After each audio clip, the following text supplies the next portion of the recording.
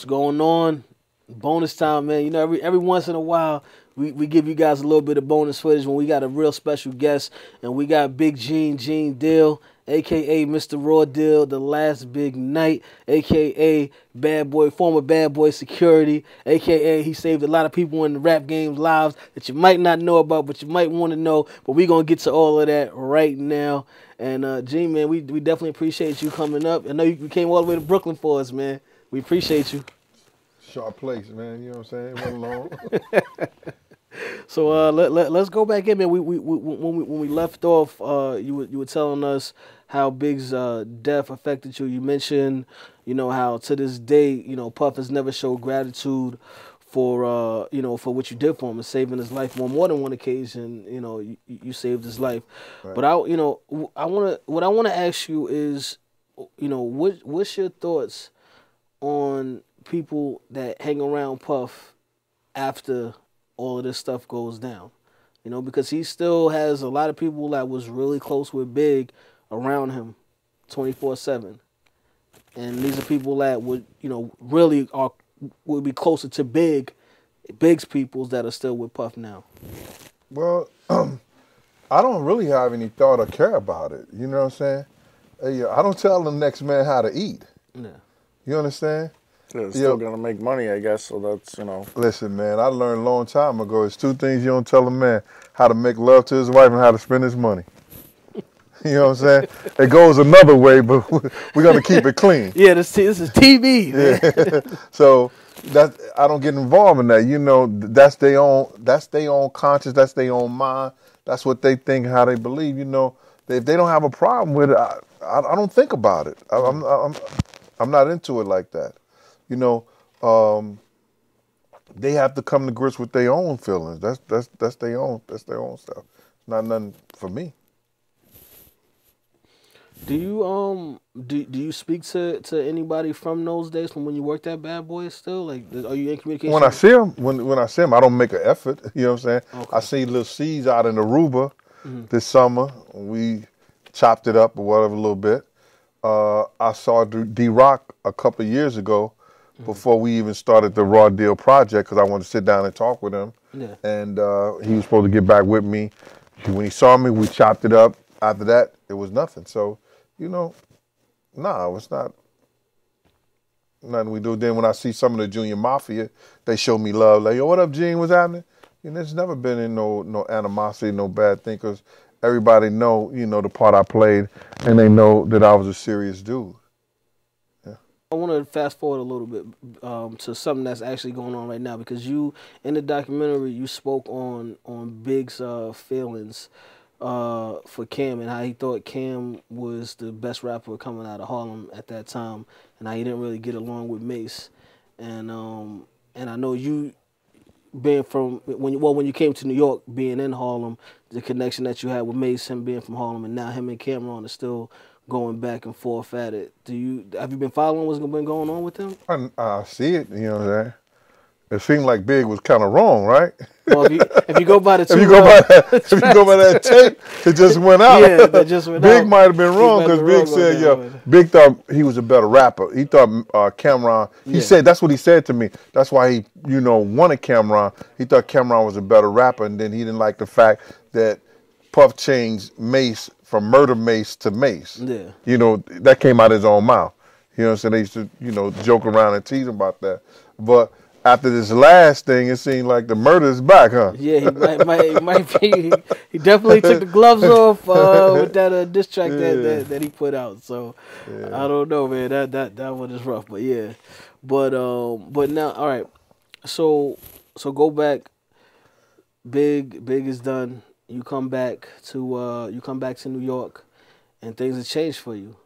And Puff kind of just like, well, you already said he acted like he didn't know you to Miss Wallace, but you did wind up actually going back to work at Bad Boy.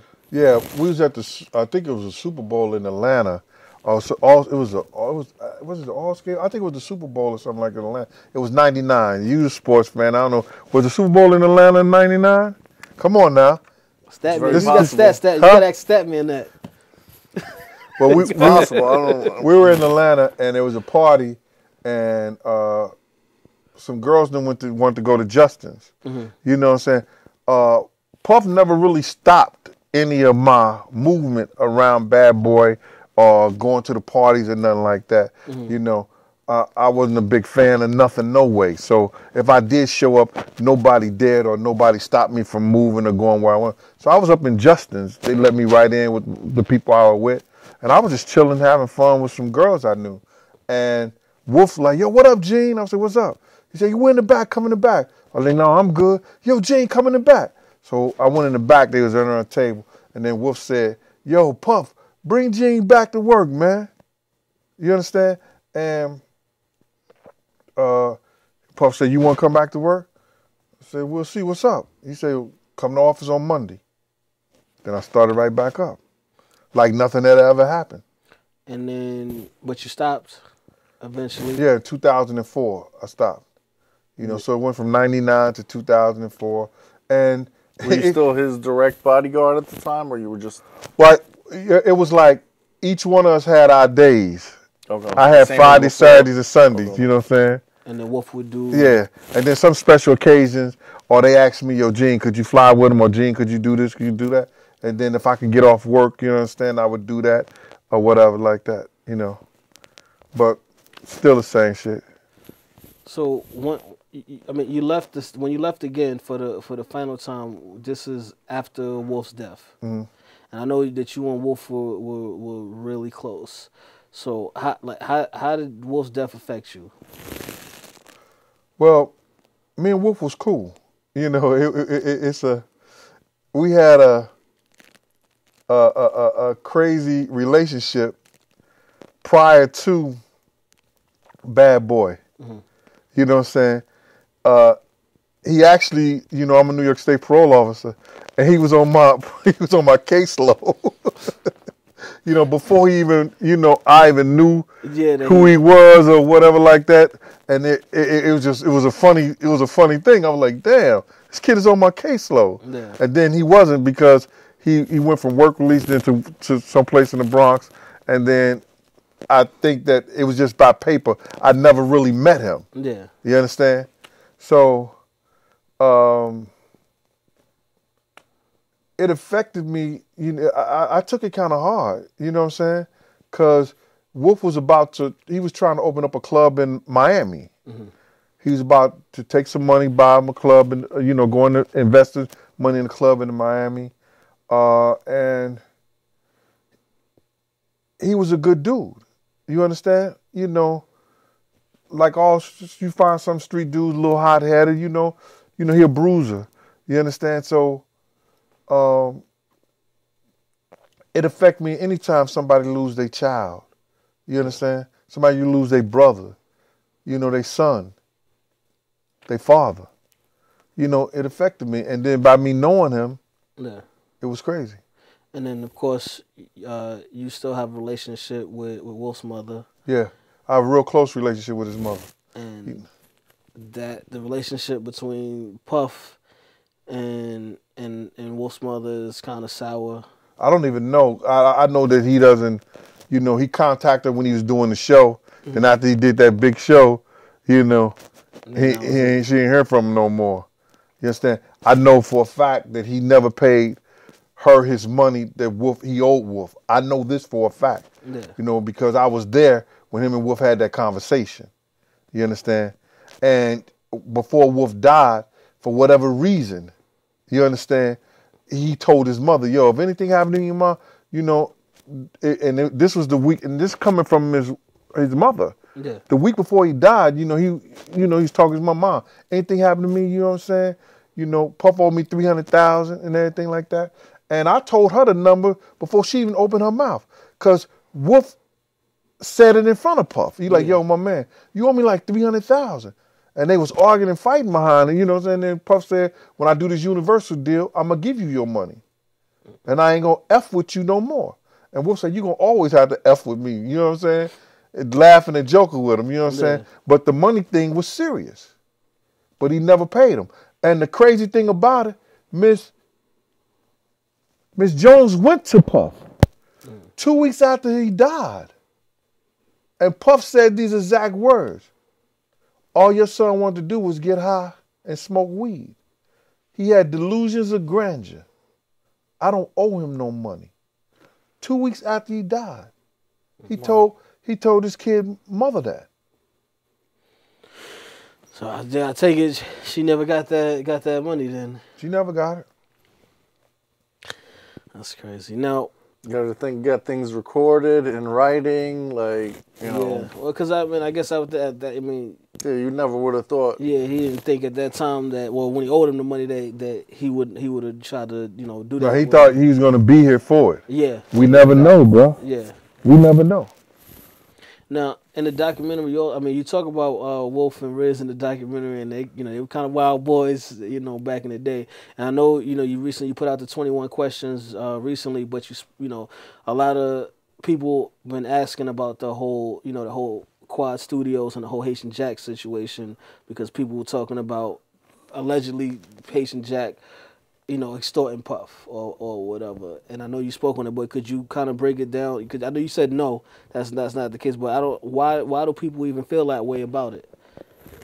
It's about show, man. I don't have no relationship with Jack. We have mutual people that we knew. I knew people in his crew. I knew people he dealt with. The people that he dealt with and people around him. But Jack wasn't no dude where he could extort nobody in the bad boy camp. Yeah. Not at all. I don't know where people got that from. You understand? Because I know I heard that. I've been hearing that, like stuff like that, like those kind of chatterers. But that's just all. That's this internet stuff, and that's people trying to glamorize people and make them bigger than what they were. Yeah. You understand? So all right. So now you didn't just do security for Puff though. You saved a lot of people's lives outside of Puff, and you spoke about some of the documentary. You spoke about a little bit about Dougie Fresh in the documentary. Right. And I know we've had conversations about other guys in hip hop that you've saved as well. But tell us the craziest story of somebody that you had to save. I think the craziest is probably, I had a couple crazies, but Halle Berry is probably the craziest one. Because I never thought she was going to be the star that she was. Yeah. You know what I'm saying? We put that in the documentary. And Christopher Williams know this to be true. You know what I'm saying? He had her hemmed up in a club. And I don't know if she even knew. But he had a gun in his hand and had her by the throat. And I snatched him up with the gun in his hand, brought him outside the California club, and I took his gun and everything like that.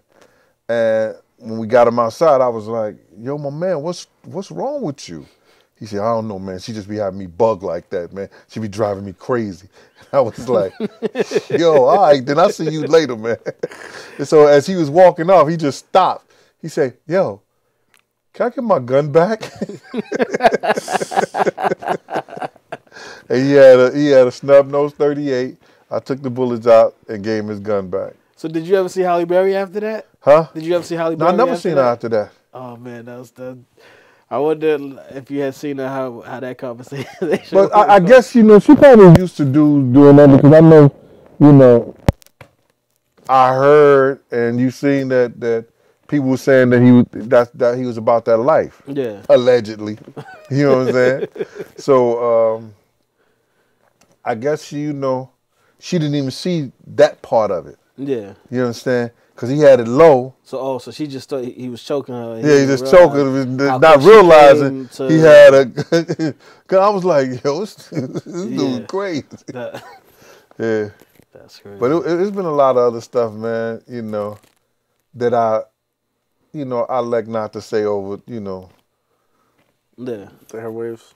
Huh? The airwaves. Yeah, over yeah, because these guys are, they big, and Next thing you know, the beef that No, I ain't worried about no beef, man. I'm sure you're not. I'm just saying you don't want to.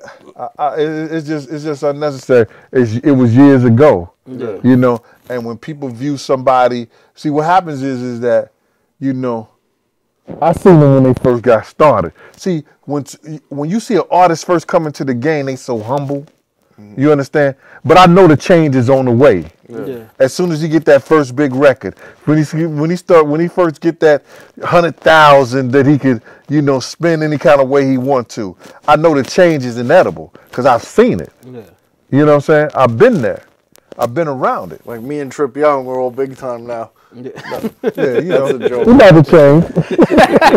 I'm about to blow up. Next thing you know, hey, yo, can I come back to your show? I don't know.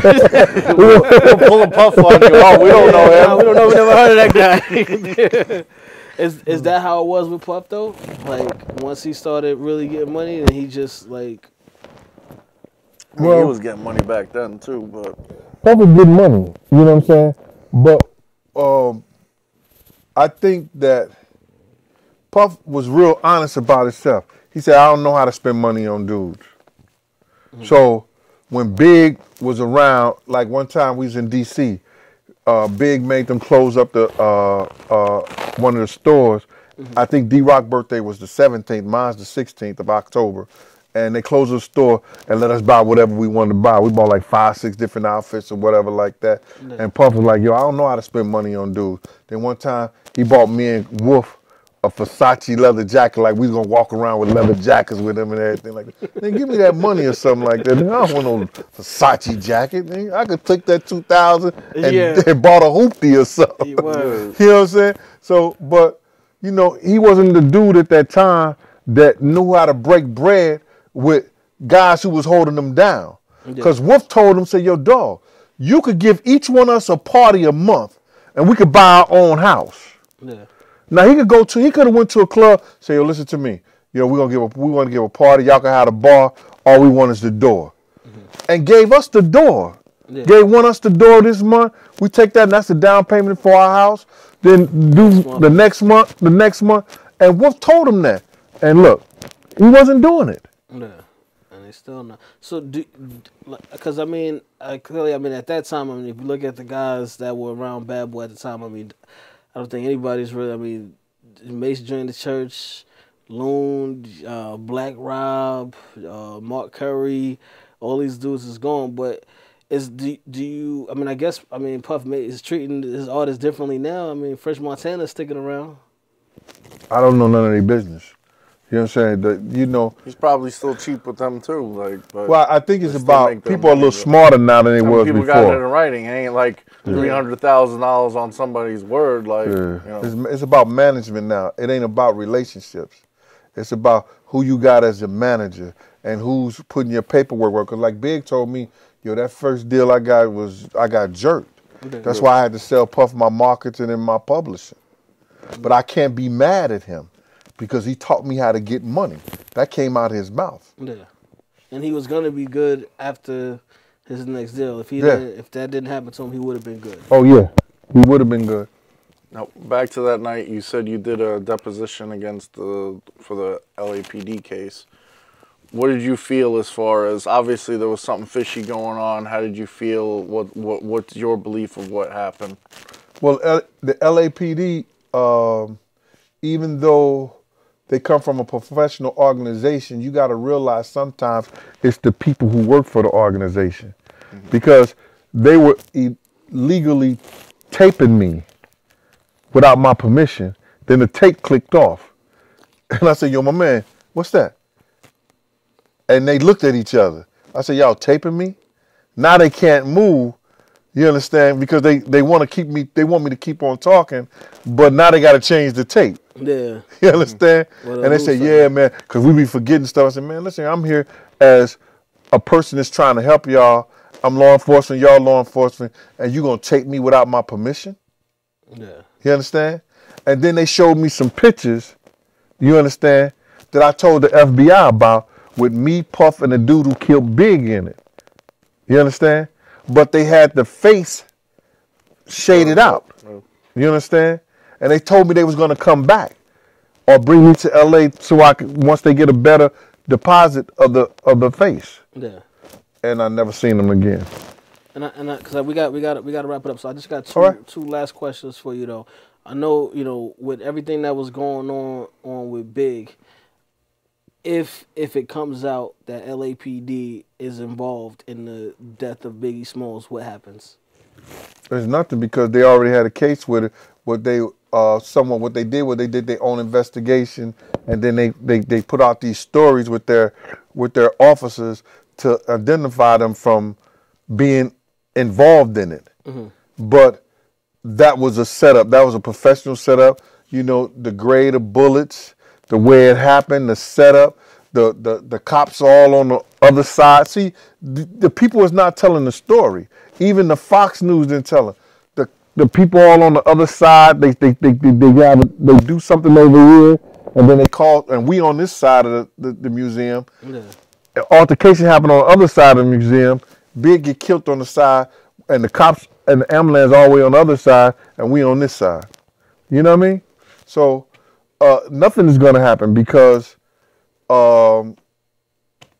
already pretty much tried to clear themselves or cleared themselves. Yeah. And there was a lot of stuff that they uncovered on that Fox special as well that a lot of people didn't know about in regards to them being involved. And then, but finally, because we got to go, do you feel like you accomplished everything that you wanted to accomplish with Raw Deal?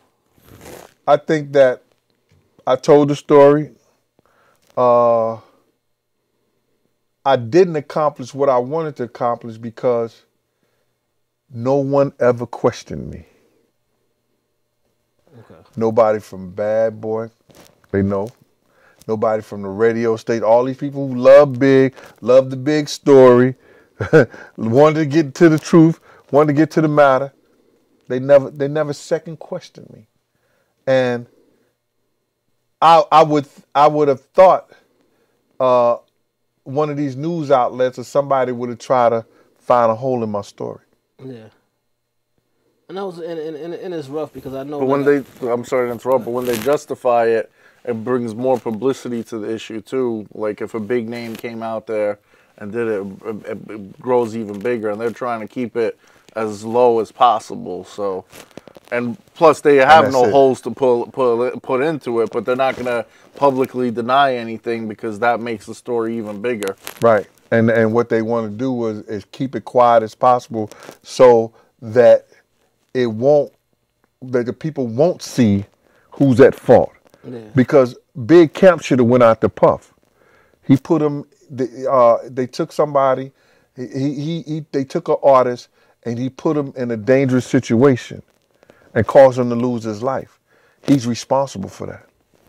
He'll be liable if that ever. He's liable. So that ain't gonna hit the light of day at this point. But we definitely, I mean, you know, just being personally from working on the project is definitely something that changed the game for me as well. And I will say this, as far as you saying people come in to question you, like I sit back and I laugh because especially like when you talk about Wolf's mother and whatnot, and you didn't know Wolf and whatnot, and I just sit back and laugh because I'm like, well, that's funny because Wolf's mother is the person that introduced me to Gene in the first place and got this whole thing in motion. So I'd sit back and laugh, but I'm glad that the project is out, especially being from Brooklyn and being up the block from Big, growing up the block from Big, and having him be bringing Big Brothers back, man. But I'm definitely glad it's out. If you guys haven't already, make sure you guys go online. It's on YouTube. Shout out to MREC who gave us a platform to put it out through MREC TV and through Forbes DVD. Raw Deal, The Last B.I.G Night. It's in 3 installments. Make sure you check it out. Make sure you check out everything that goes along with Raw Deal. It's a lot of other stuff that's going on out there, and I think we, in total, we're well over 1 million views with everything right now. So make sure that you guys check it out. Raw Deal, The Last B.I.G Night. Big G, man, we appreciate you for coming, man. Thank you. Thanks for having me, man. Right. Till next time, man. Yes, sir. Till next time. Good night, everyone. Real fans, realtalk.com. Where Arthur Diamonds, Trip Young, and intern Tom. For the white and black fans, Asia to Manhattan. I get all my facts from my bro Mark the Stats Man. If you're not tuned in, I recommend the CAT scan. And if your brain checks out, then you deserve a backhand. Sports, gossip, all the hot topics. Real fans, realtalk.com got it. They got the hottest bloggers. Is Jeremy Lin hurt? Well, log onto the site and you can hear it from them first. I'm talking about the latest. I'm talking about the greatest. Go check out the archives. Even tell a neighbor. Tell them about Bobby sent ya. From spring to winter, tuning in should be the only thing on your agenda. Certified cosign, you know what I'm about, son. Real fans, real talk. Live from Bedford-Stuyvesant, the livest one, representing BK to the fullest. The notorious B.I.G. The only Christopher we acknowledge is Wallace. Raw deal.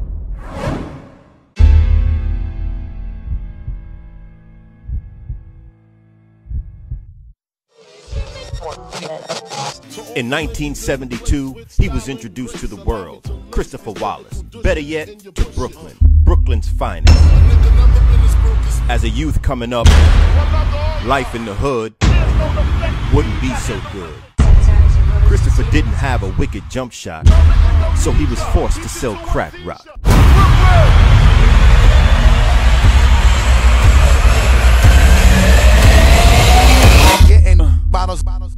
The clouds started to part, the sun started to shine, and in steps who? World-renowned tycoon, record-breaking and record-making, Puff Daddy. Fast forward to 1994, platinum, gold, Grammy, shows, until one day. Oh shit!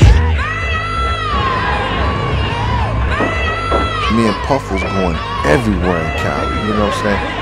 I thought that the kid had like a death wish. Hear what really happened from someone that was really there. Former head of security for Bad Boy Entertainment, Gene Deal. Nigga Puff came out and he grabbed my arm. Yo, Gene, we gotta pray. We gotta pray. I say, pray for what? That nigga's dead. And walked out the hospital door. Raw deal. The Last Big Night. Coming soon.